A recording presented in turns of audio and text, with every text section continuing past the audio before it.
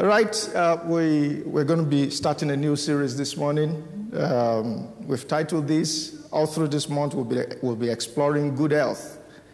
Good health, good health, good health. Somebody is walking in full maximum health in the mighty name of Jesus. Whatever may be going down in your health, by the power of God, we declare everything takes the turn for better.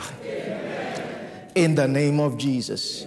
Matthew chapter 9, verse 20 to 22, New Living Translation. Matthew 9, 20 to 22, New Living Translation. Just then, a woman who had suffered for 12 years with constant bleeding came up behind him.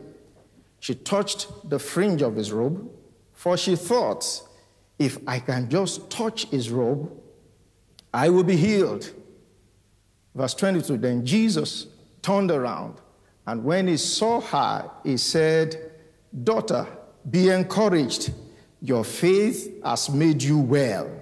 And the woman was healed at that moment. Someone came to this service with expectations already, and I declare by the authority in the name of Jesus, you are healed right now. Amen. Whatever the situation is, we draw on the power of God over your health, and we declare total healing. Amen. In the mighty name of Jesus. Amen. And since Christ did it then, he can still do it again. And he is doing it again. Hebrews 13, 8, scripture says, Jesus Christ is the same yesterday, today, and forever. Jesus Christ is the same yesterday, today, and forever. In other words, if there are examples in the scripture of Christ doing it then, if there are recorded testimonies of Christ doing it then, he's still doing it again. And for someone, I declare your healing comes now. Amen. In the mighty name of Jesus. Amen. That pain disappears now. Amen. In the mighty name of Jesus. Amen. Somebody feels something now. And I declare that pain goes in the name of Jesus. That bleeding stops in the name of Jesus. That palpitation of heart stops in the name of Jesus. Not by power, not by might, but by my spirit. I declare by the power of God, whatever the name of the sickness is, it bows to the name of Jesus. Says the name of the Lord is a strong tower, the righteous runs into it, and they are saved. I declare this morning, whether you are in this room or you are watching online, you are saved from that sickness. You are saved from that pain. In the mighty name of Jesus. That muscle contraction stops now. In the mighty name of Jesus. The power of God rests upon your spine. In the mighty name of Jesus. Jesus Christ, the same yesterday, today, and forever. If there is ever any testimony of God healing someone, of God stepping into an impossible case, yours is the next one. In the mighty name of Jesus, we declare by the power of God, fibroid shrinks. In the name of Jesus, weakness disappears. Someone, you just feel weak. You've done all the tests, no explanation. I declare the great physician touches you this morning. In the mighty name of Jesus. Jesus Christ, the same yesterday, today, and forever. Suffering ends in somebody's life. In the mighty name of Jesus. So this month we'll be exploring several instances where Christ said, your faith has made you well. In the King James Version, it reads, thy faith had made thee whole. Wholeness is coming to someone. In the mighty name of Jesus. Now, that statement established a strong connection between faith and miraculous improvement in our health. It says, thy faith has made you whole. Of course, we must establish quickly this thing about using faith like a magic wand. The essence of that statement is not faith in itself. The essence of that statement is faith in Christ. Amen. Because your faith has made you whole can suggest that it is faith that healed the woman. But it is faith in Christ that did the job.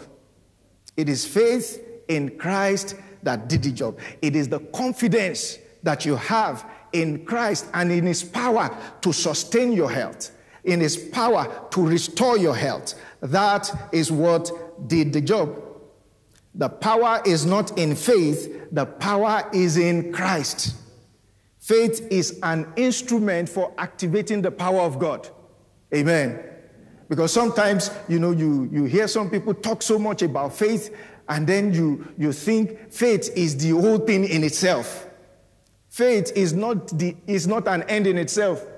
Much so as some people talk about prayer so much that you think prayer is an end in itself. You can pray till now to thy kingdom come. If the God that answers the prayer does not answer you, nothing will happen. Because you see some people, they say, we prayed. Say, we prayed. And then they emphasize prayer like prayer is an end in itself. There is a God that answers the prayer. Amen. And so is faith as well. There is a God that honors faith. It is confidence in Christ and in Christ's ability. That's what faith is all about.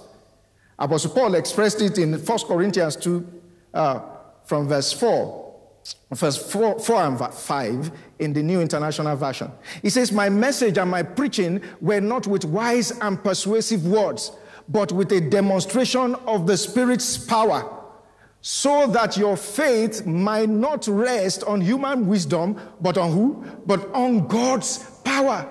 So this is not about oratory power. It is not about using big grammar. This is not about the pastor. It is not about, but it is about the God that is at the end activating your faith and releasing his power. Amen. It says, so that your faith might not rest on human wisdom. And the way we humans are designed, you always believe in something. We are faith machines. The way God designed us, we are faith machines. Even when somebody says, I don't believe in God, that don't believe in God is a belief. I'm sure you know that. So we are faith machines. God designed us to believe in something. So Apostle Paul is saying that, look, I don't want your faith to anchor on big grammar. I don't want your faith to anchor on me as a preacher. I want your faith to anchor on Jesus. Hebrews 12 says, looking up to Jesus, the author and the finisher of our faith. The author and the finisher of our faith. Psalm 20 verse 7, New International Version says, some trust in chariots and some in horses, but we trust in the name of the Lord our God. So your trust must be in God. Your faith must anchor in on God, because he is the one that has the capacity to bring about a turnaround. And somebody is experiencing turnaround this month. In the mighty name of Jesus. Acts chapter 3, 6-7, New Living Translation. It says, but Peter said, remember the story of the lame man at the gate called Beautiful. Verse 6 says, but Peter said, I don't have any silver or gold for you, but I'll give you what I have. In the name of Jesus Christ the Nazarene, get up and walk. Verse 7, then Peter took the lame man by the right hand and helped him up. And as he did, the man's feet and ankles were instantly healed and strengthened. Somebody is experiencing instant healing this service. In the mighty name of Jesus. What you have not been able to do by the reason of the power of God, this month your health gets better. Fully restored. In the mighty name of Jesus. Say, silver and gold we don't have, but in the name that is above every other name. And so I command once again, anything that does not represent God in your health, anything that does not represent God in your life, I command it, they bow now. In the mighty name of Jesus. If you believe it, say resounding amen. So you jump to verse 16 of that Acts chapter 3, verse 16. It says, true faith in the... So the apostle was explaining, giving an explanation afterwards. He says, through faith in the name of Jesus, this man was healed. He said, through faith in the name of Jesus, this man was healed. And you know how crippled he was before. Somebody's story is changing in the name of Jesus. It says, faith in Jesus' name has healed him before your very eyes. So the power that does the healing is in God, not in faith. Faith is just a bridge. Faith is just an instrument that activates the power of God. It's an instrument for activating the power of God. Now remember, very important, negative believing or the expectation that there will be no improvement can frustrate the power of God. Negative believing, that's the opposite of faith. Negative believing or the expectation that there will be no improvement can frustrate the power of God. So, negative expectations, negative believing can frustrate the power of God. You look at some instances when Jesus, was going to heal people in the scripture. He gets like one of the girls that he raised from the dead. When he got into the room, he ushered some people out, sent out the wailers, sent out the people that are peddling negative information, sent out the people that were crying. Why?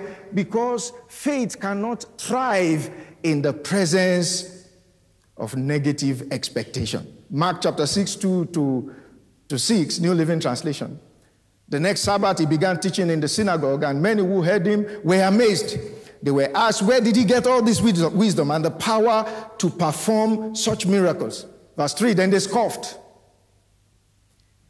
He's just a carpenter, the son of Mary and the brother of James, Joseph, Judas, and Simon, and his sisters live right here among us. They were deeply offended and refused to believe in him. Then Jesus told them, a prophet is honored everywhere except in his own hometown and among his relatives and his own family. And because of their unbelief, he couldn't do any miracles among them except to place his hands on a few sick people and heal them. And he was amazed at their unbelief. Can you imagine? Even Jesus was amazed at some people's unbelief. Now, you read through that portion of the scripture, you see where he says he couldn't do any miracles. Not that he didn't want to, but he couldn't. Why? Because faith was absent. There were no positive expectations of the power of God moving in. Their unbelief was an active resistance force. Now, you back up to verse 2.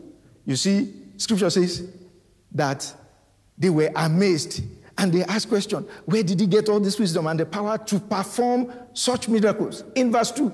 And then all of a sudden in verse 3, they quickly changed and started mocking him. Why? Because negative, somebody just suddenly thought, stop all this celebration of this guy now. We know where he came from. We know his story. His paternity is in doubt. How will the mom just showed up and say she was pregnant by who? By the Holy Spirit. And then, you too. You are now doing miracles. Say, his brothers and sisters not among us. What makes you different from us? And scripture says they took offense. It is satanic interference. Amen. It is what? Satanic interference. Satan is actively engaged in preventing us from having faith in God. Actively. You see the story of the temptation in Luke chapter 4? The moment God spoke and Jesus was led into the wilderness, what happens? Satan showed up. Right after revelation landed, he showed up.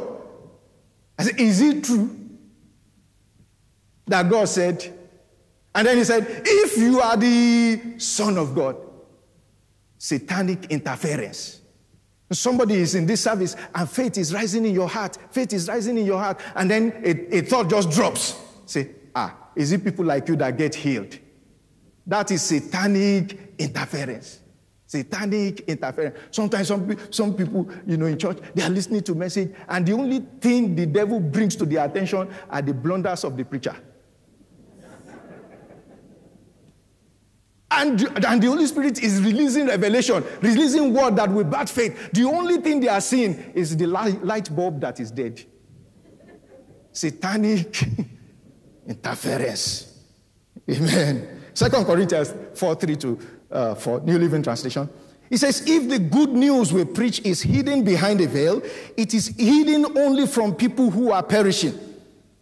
Satan, who is the god of this world, has blinded the minds of those who don't believe. They are unable to see the glorious light of the good news. They don't understand this message about the glory of Christ, who is the exact likeness of God. So Satan actively seeks to prevent us from believing in God. Actively. That's when he sows doubt, as God said. Has it ever happened to someone around you? And then he begins to sow doubt. And the moment doubt comes, and then you begin to live in doubt, and then the efficacy of the revelation is removed. So, you notice how Satan sponsored sentimental nonsense to distract the people in Christ's hometown. What has his history got to do with receiving your own miracle? When there were testimonies of how people had been healed in other places, and then he came to his own hometown, and then the devil sponsored sentimental nonsense in their hearts. Amen. Like it happens to most of us. He says if somebody is able to help you, and then you look at the person and say, hey, my junior. Sentimental nonsense. That's what Satan does.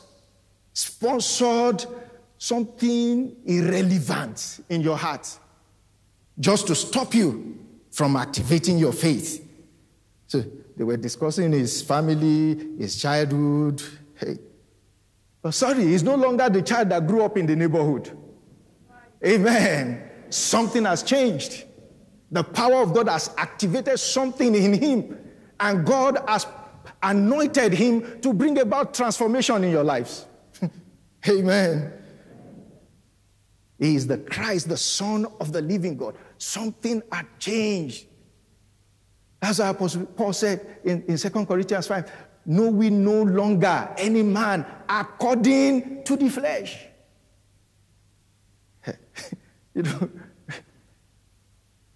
See finish.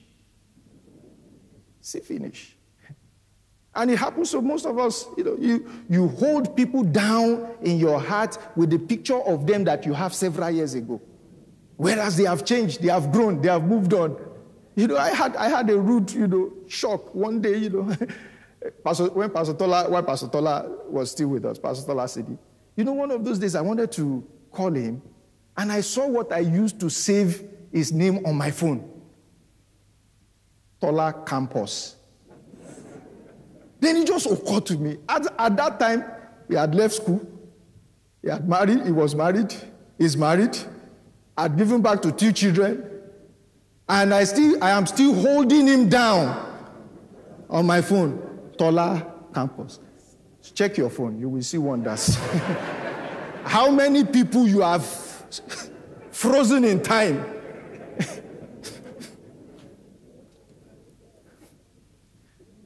You always have a choice to focus on what God is saying or doing, or to allow yourself to be distracted.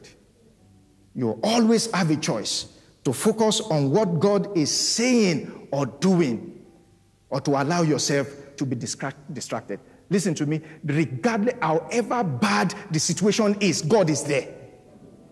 God is there. However bad the situation is. Genesis chapter 1. It says, the whole place was in chaos, but the Spirit of God was there over it. And when God stepped into the sea, God said, let there be light. And the Spirit went into action.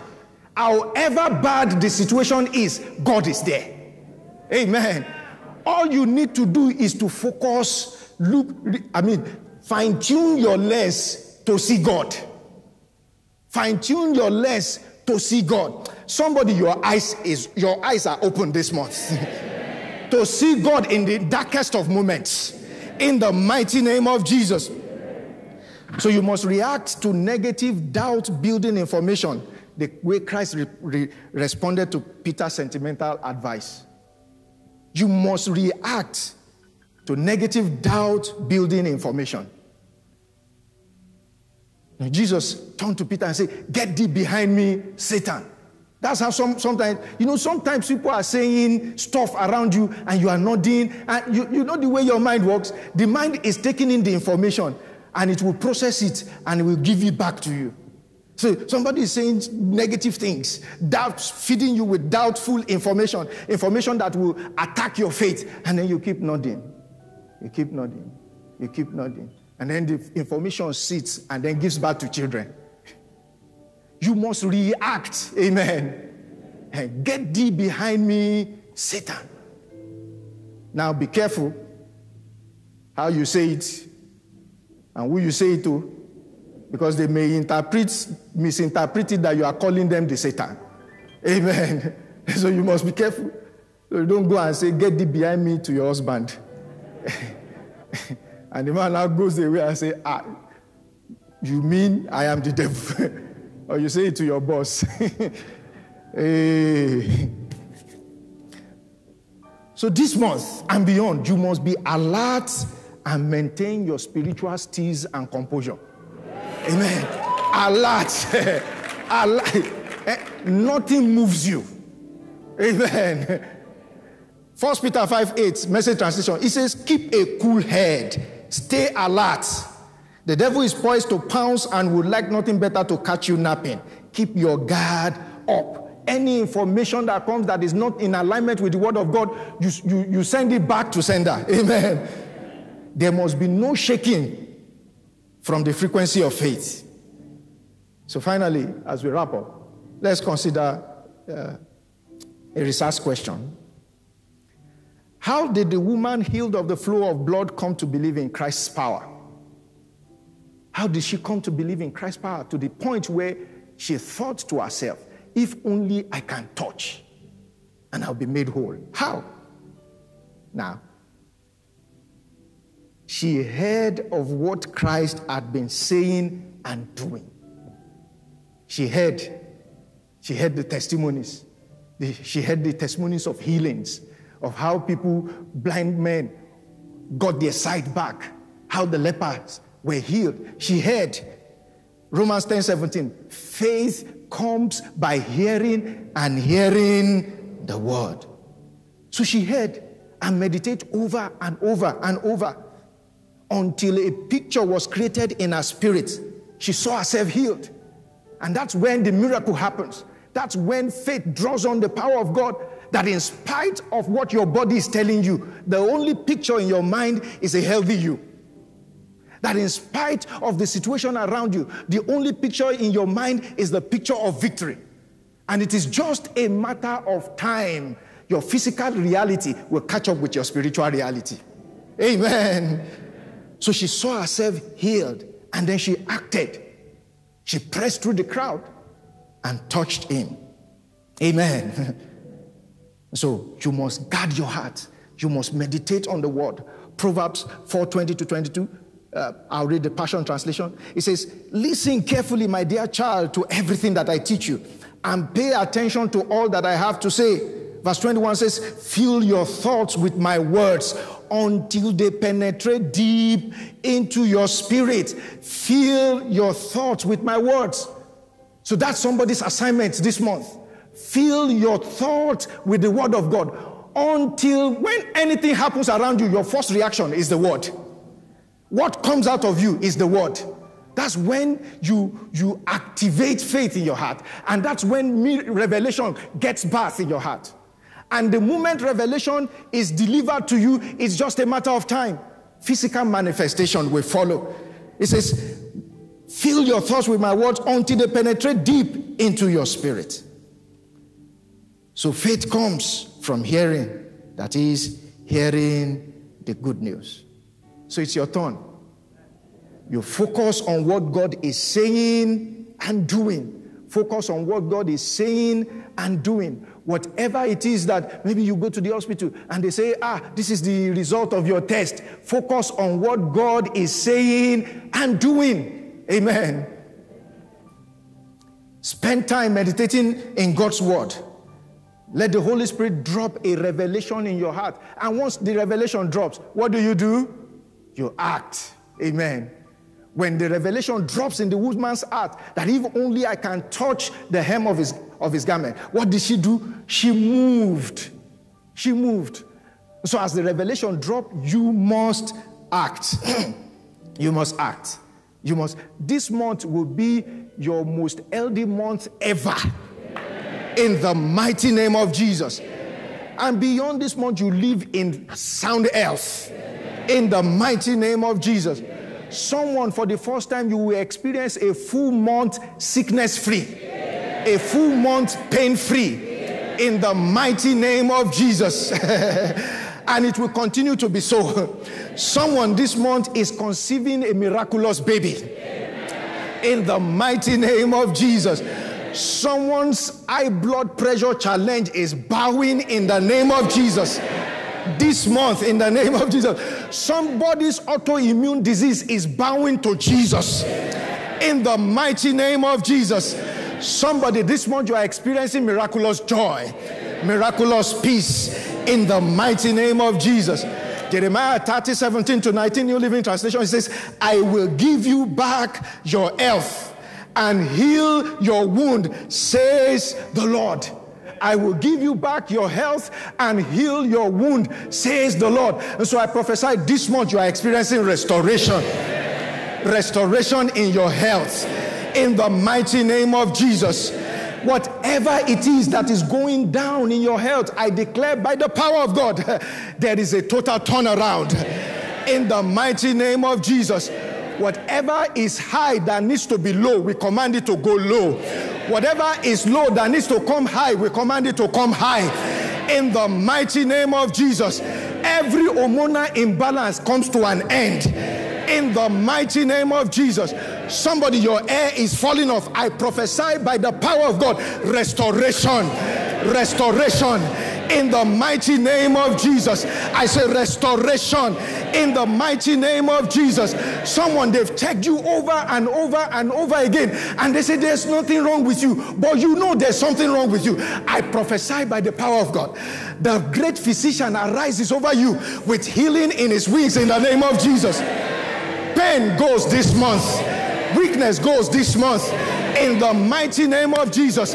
I prophesy by the power of God, somebody's blood is purified, supernaturally purified.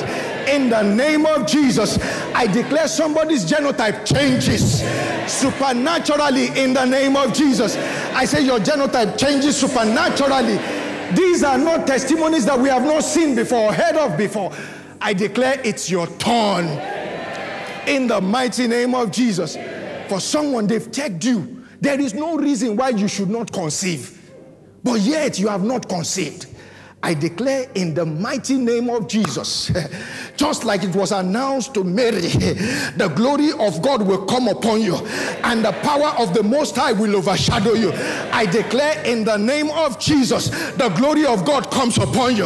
The power of the Most High overshadows you. And I command you in the name above every other name, conceive your babies.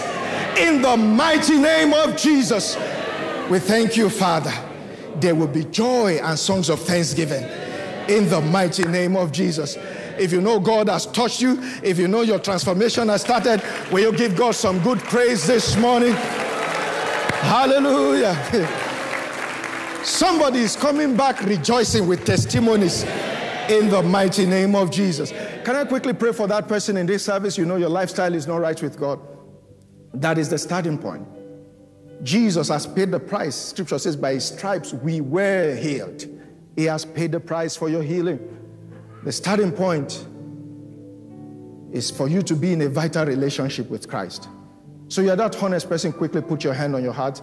Whether you're in person or you're watching online, if your hand is on your heart, please say this prayer after me. Dear Lord Jesus, I recognize that I'm a sinner and I acknowledge that Christ paid for my sins. I ask that you forgive me. Come into my life as my Lord and Savior. In Jesus' precious name. Let me pray for you, Father. Thank you for everyone that has said this prayer. Sweet Holy Spirit, we ask that you move into their lives. Turn their lives around. Restore their health where it's failing. Let them experience your power tangibly this week. In the name of Jesus. We thank you, faithful Father. In Jesus' precious name, we have prayed. Amen. Daystar, raising role models.